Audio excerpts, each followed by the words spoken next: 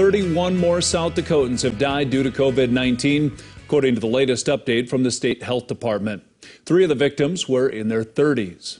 Altogether, 1,064 people have died from the coronavirus since the pandemic started. The health department also confirmed more than 1,000 new cases, bringing the total to more than 84,000.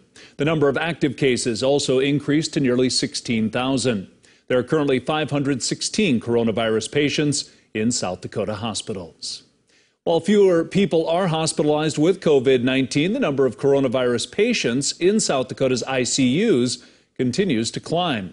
The state website says 111 COVID-19 patients are in intensive care. That's up from 109 in Thursday's report. While the Sanford USD Medical Center remains at 100% capacity, both Avera and Monument Health appear to have at least one open staffed bed in their intensive care units.